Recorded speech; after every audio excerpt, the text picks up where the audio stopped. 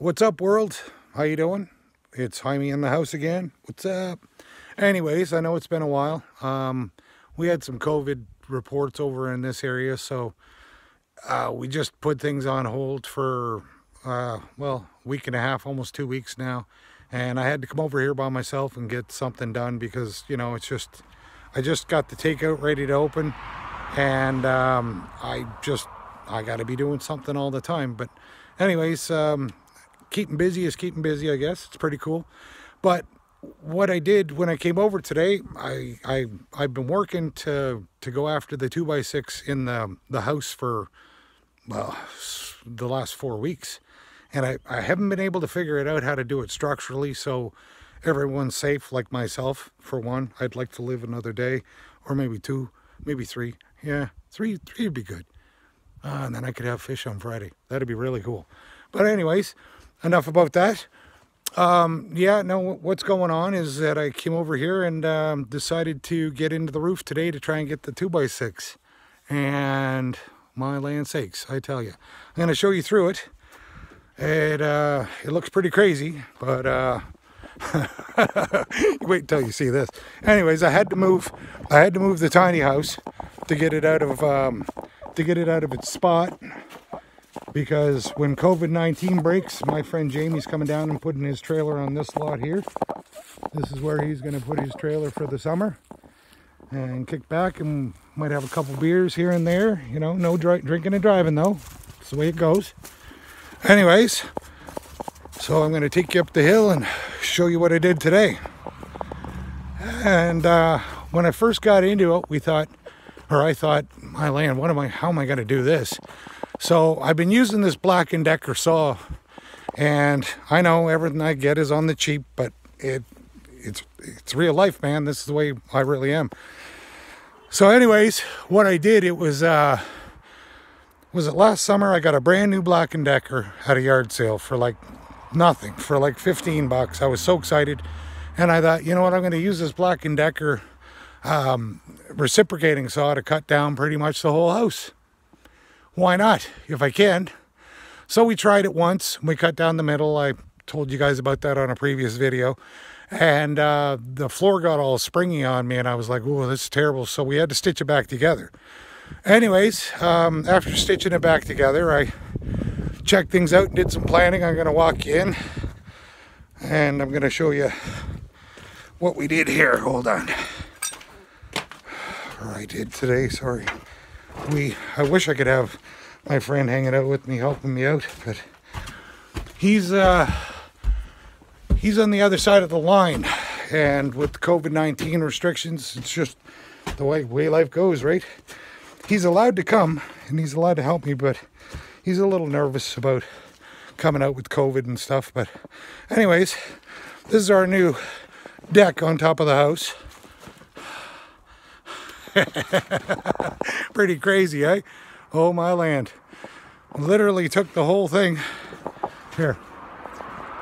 Took that Black & Decker saw. See that? This thing's freaking awesome. You know what? I didn't think it was gonna do me.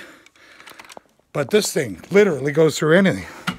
I know Makita does too and everything like that, but 15 bucks and literally I did all that with it. It's crazy. I know it's a disaster in here, but at least I'm safe. Well, for now.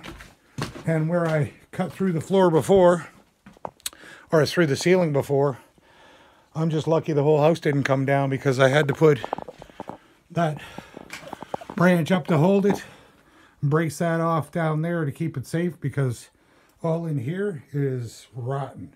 So I'm terrified to stand there. And you know, if I'm here, I got my phone in my pocket, and I got a lot of people on speed dial to come drag me out of this mess if it falls on me. But anyways, we were trying to get at this for so long, and finally I got into it. And I said, you know what, I'm not going to stop. We used toe straps. My friend lent me his toe straps, and I took the toe straps and I hooked it onto my bumper. And I said, what can it hurt? And guess what? It literally ripped the whole house down. It's friggin' awesome. But anyways, floors are like, ooh, they're pretty scary in this room now that I finally got into the roof. So anyways, this is the little house on its way. Here, I'll stand back. I got to walk through a jumbled mess here to show you guys everything. Cut it like sandwiches. I watched it on YouTube. And a guy told me cut it like slices of bread. I was talking to him, so I did. Here. That's the house. The whole roof took off today. Pretty cool, eh?